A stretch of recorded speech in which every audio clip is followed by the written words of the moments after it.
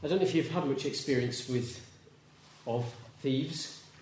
I was going to say of thieving then. I hope that's much less experience of that. But one of my earliest recollections of having been exposed to a thief was when I guess I was probably about 7 or 8 years old, and my grandma paid for us to go on holiday to Wales for a few days. I say she paid for us because my dad didn't have any money, so if we got a holiday, then if she paid, it meant she got to come with us. So my grandma paid, and we stayed in a little hotel in Wales. It was a bit Fawlty Towers-ish, as I recall. And it had a very odd key system where when you left your room and locked your room, there was a board in the hallway where you would hang your key as you left the room. I mean, I can't imagine now, looking back, a more ridiculous security system on the planet. Anyway, one evening we all went down for dinner, and my dad, who was a rule follower, hung the key against the number of the room, so there was a big board with all the room numbers, and you would hang your key on the way down. I mean, it's inevitable what's going to happen, right? And we went down for dinner one evening, and we seemed a little shocked, I recall, as we got back after dinner, and the room had been completely ransacked. And I do recall, even as a child, I think, saying to Dad, we did give them the key. I mean, there's no better way to know when a thief is coming than when you hang your key up on as you leave the room, right? To say, I'm not there, please go on ahead. And anyway, the room got ransacked, and I remember, it was quite a vivid recollection, probably more for the Fawlty Towers-esque experience that it was. But the other abiding thing that I recall about it was, my dad's philosophy was, and in fact, if anything, I think he felt a bit sorry for them, because despite the fact they'd ransacked the room, there was nothing to take. We had nothing of any value to a thief. And it's one of the things I loved about my dad, because my dad had no desire or appeal for anything of any value. And so we never had any such thing. So I think he was almost inclined to leave a note and apologise that it had been a fruitless experience for them, and there was nothing worth taking. And this is an important issue, isn't it, now for us brothers and sisters, because when the thief comes, the question is there something for him to take? You only feel a sense of loss. Right? If something is taken from you that you regret losing, that's the challenge for us, isn't it? And what we just want to think about for a few moments now before we finish is the thief who is coming is the Lord Jesus Christ. He's the thief. Only 6 times this little metaphor is used in Scripture, and they come in 3 pairs. I don't know if you noticed it. There's one in Matthew 24, which is part of the Olivet prophecy, which is a fundamental basis for the Apostle Paul particularly in this last couple of chapters of Thessalonians. There's an almost identical version in Luke's Gospel account as well. So they're the 2 occasions when it comes directly from the mouth of the Lord Jesus. Peter repeats it, if you remember, in his letter. Paul repeats it here in 1 Thessalonians 5. So you've 2 in the Gospels, 2 in the letters, and then the last 2, of course, come in Revelation. And we just read one of them there in the letter to Sardis. And by the time you get to in the Gospels and in the letters, it's a little bit oblique, isn't it? The day of the Lord is coming like a thief. By the time you get to the record of Revelation, brothers and sisters, there's no question who the thief is. I am coming as a thief. And it's Jesus speaking in the first person. Twice he says it. In the letter to Sardis that we read, and in chapter 16 and verse 15 of Revelation, I am coming as a thief. And the thing that's most in fear of being lost is your garments. On both occasions, blessed is he, we read in Sardis, he who overcomes will walk with me in white garments. And in Revelation 16, if you remember, it says, blessed is he who keeps his garments so that they do not see his shame. So the thing we're most in fear of losing, brothers and sisters, is our garments, with all of that metaphor that it means in Scripture. But it's worth thinking for a couple of moments, for instance, about we know a couple of thieves in the Bible, don't we? We're introduced to a couple of thieves. Judas, we're told, was a thief. And I don't know if you remember the moment when John tells us that Judas was a thief. Do you remember when it was? It was at that meal the resurrection meal that we were looking at yesterday. Do you remember? Lazarus, come forth. And subsequently that evening, Jesus sat down for a meal with a man who'd been raised from the dead. And the following day, these two great companies would come out to meet the Lord, waving their palm branches and crying out, Hosanna! Blessed is he who comes in the name of the Lord. And that evening, there was a woman who broke a very expensive box of spikenard. And there was a man there who wanted that box. He said it would have been better if we'd have sold this and given the proceeds to the poor. And John said, Judas said that not because he cared for the poor, but because he was a thief. And that was on the day of the Lord. When Jesus had come and cried, Lazarus, come forth. And there was a man there, brothers and sisters, who was a thief. And you know, the result of being in that house that night for that thief was he went away empty-handed. He did not get what he wanted that night, because the Lord was there. And do you remember the Lord's answer? He said to Judas and the disciples who were stood around, what this woman has done, she did, he said, for my burial. And there was no way the Lord was going to allow that which that woman had prepared to be taken by the thief. And he left that night, brothers and sisters, empty-handed. And he went and covenanted to try and get some money somewhere else, as you recall. And in fact, it was only a couple of days later, as Jesus made his way into Jerusalem, that we meet the next group of thieves. Do you remember as the Lord Jesus walked into the temple precincts there on his last trip into Jerusalem? And he'd done it a couple of years before, hadn't he? When he'd first arrived in his ministry and he cleared out the temple of those that bought and sold in the temple courts there. And he arrived at the temple for one last time. And in those 3.5 years, brothers and sisters, nothing had changed. And he took the whips, if you remember, and he turned out those who were buying and selling in the temple. And he said to them, this house was supposed to be called by all nations a house of prayer. And you have turned it, he said, into a den of thieves. And again, it was in that moment as he rode into Jerusalem, the day of the Lord came like a thief. And there was a great irony, brothers and sisters, that the thieves who made a practice of thieving discovered that they were the ones who were being theft from. I'm not even sure that's a word.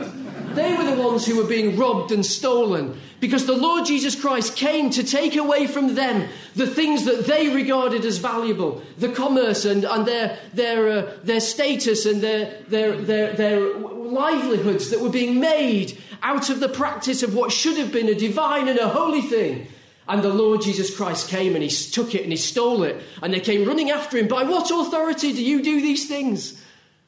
Right? And that will be the great challenge for us, brothers and sisters, won't it, on the day when the Lord Jesus comes? Whether we've got so many things in our life that are so valuable to us, we don't want to see them lost. Or whether in actual fact the things that are of the most value to us are the things that Jesus will bring with him. Blessed is he who overcomes, and he will walk in new white garments. They are the things that Jesus will bring with him, right? And all those garments that we've been wearing for all this time will suddenly be of no value, and they'll be gone. And that's the sense of the loss and the risk here.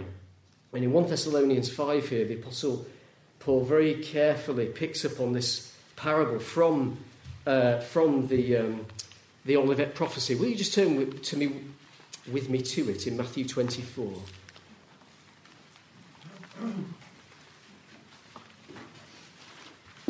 I only had one slide for you. I didn't manage to get my slides up yesterday. I'm not going to manage today because it's still not working. Because that's how carefully planned this was. And I only have one slide for you today, which was just to show you the number of references there are between Paul's letter to the Thessalonians and this Olivet prophecy. And I had a screenful of them for you, so I'm sure you can download it later. And to be honest, I haven't got time to take you through it anyway, and I would have only got digressed on it.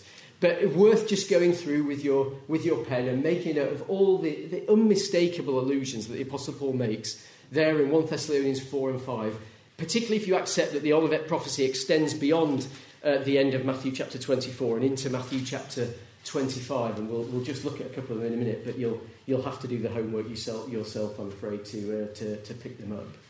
But of course, we've noticed before already this weekend that the Thessalonian motifs are here, aren't they? The Lord coming in the clouds, as Stephen has shared with us, with the sound of the trumpet, verse 31, and sending his angels to gather his elect from the four winds from one end of heaven to the other.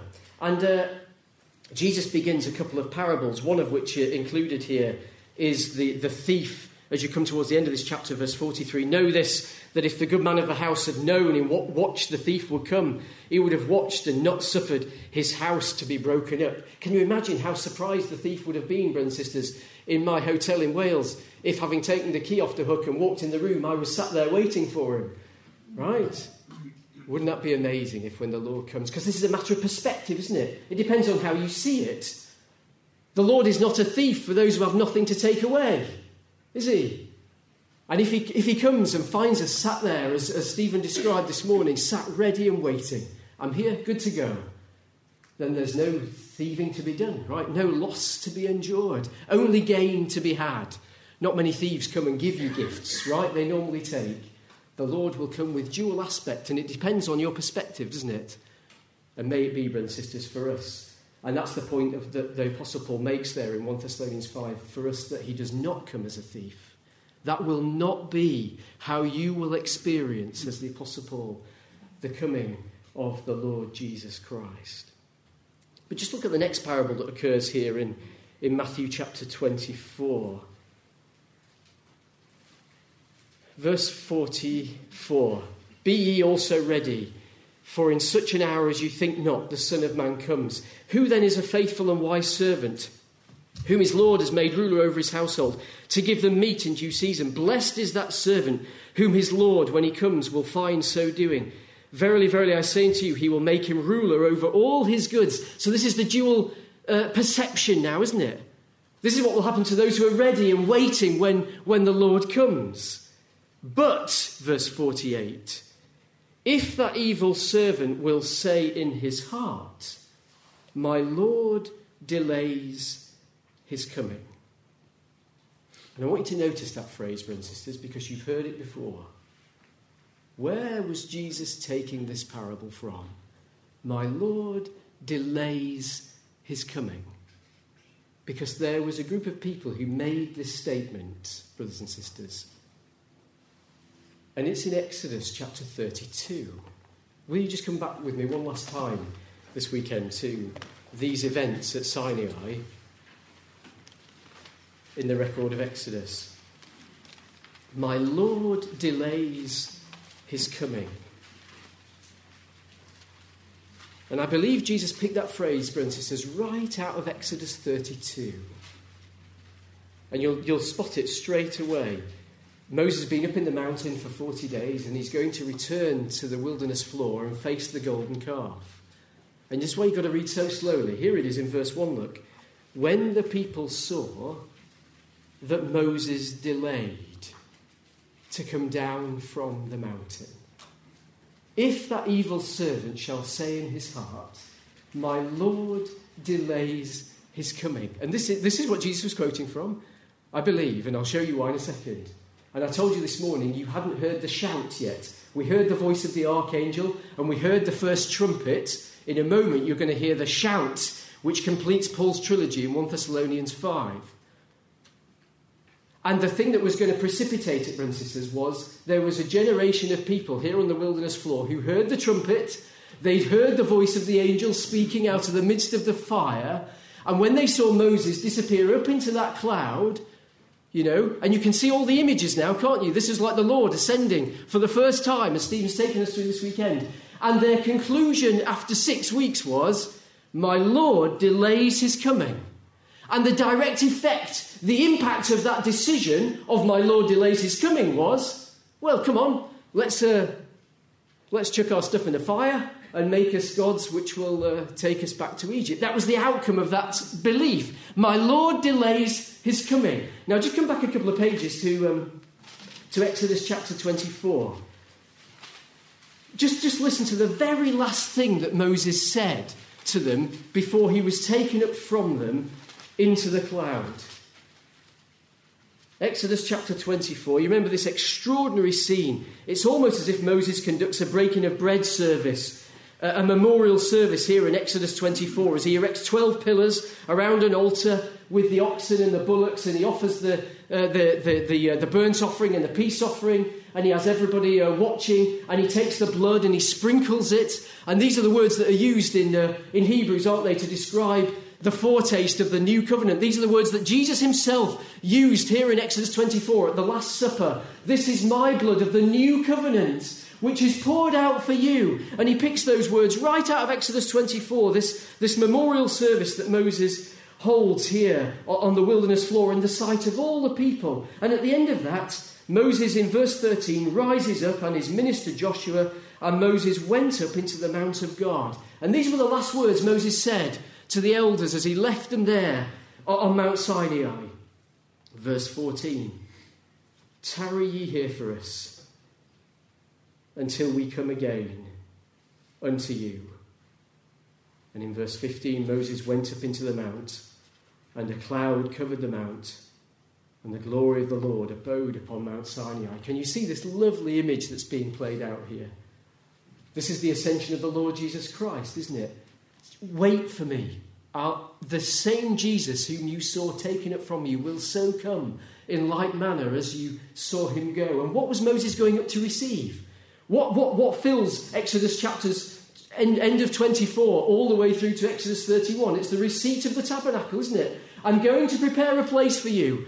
I'm going to prepare a place in the Father's house. And that's why God repeatedly in those chapters said to Moses, isn't it? Make sure you make it exactly according to the pattern. In my Father's house are many mansions, and I will come and receive you unto myself. And the very method of bringing down the pattern of the tabernacle from Moses in pattern type was so that God could build a sanctuary for him and his people to be together there. That's what Moses had gone up to receive, and he came down with all of that pattern in his head, didn't he? Carrying the tables of the testimony. And in chapter 32 and verse 1, when the people saw that Moses delayed, my Lord delays his coming. Do you remember what Jesus turned that into in his parable in Matthew 24? If that evil servant will say in his heart, my Lord delays his coming. And he says that they end up getting drunk and beating each other up and doing the very opposite of building one another up. They beat one another up. And as Moses climbs down Mount Sinai here, of course, he witnesses the things that are going on here on the wilderness floor. And now you need to hear the shout. And you know it ever so well. When Moses saw the dancing and the calf, it said his anger waxed hot and he broke the tablets and he stood up in the camp and he cried. So we've had the sound of the trumpet, the voice of the archangel. Now you're going to hear the shout. Who is on the Lord's side? That was the shout that Israel heard, brothers and sisters, when the Lord came. And the Lord whom you seek will suddenly come. And he came with vengeance. Who is on the Lord's side? And it wasn't everybody that came, was it, brothers and sisters? When that shout was heard, it didn't penetrate the ears of everybody, did it? Who was it that came to Moses' side? Can you remember? It was the Levites. And on that very day, brothers and sisters, when the Levites came to be with Moses, God said, I will make a covenant with you that will be an everlasting covenant of priesthood. And they got it, brothers and sisters, because when they heard the shout of the coming Lord, they responded and they came and they made themselves available.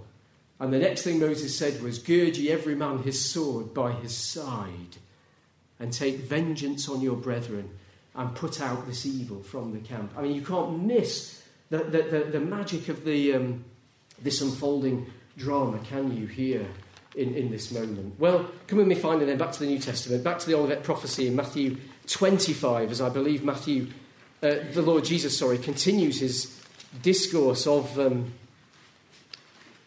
Olivet prophecy into Matthew 25.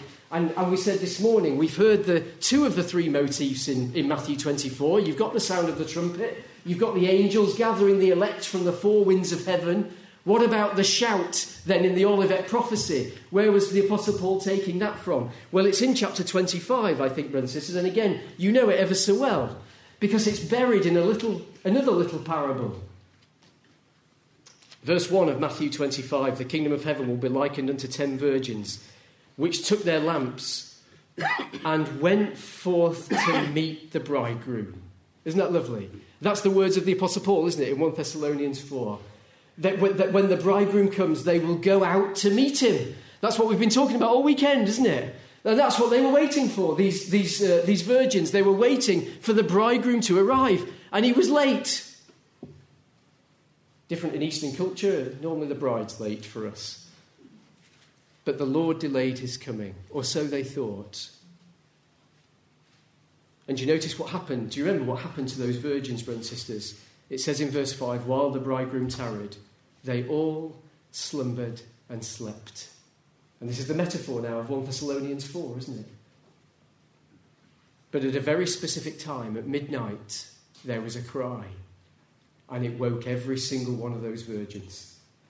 Nobody missed the cry.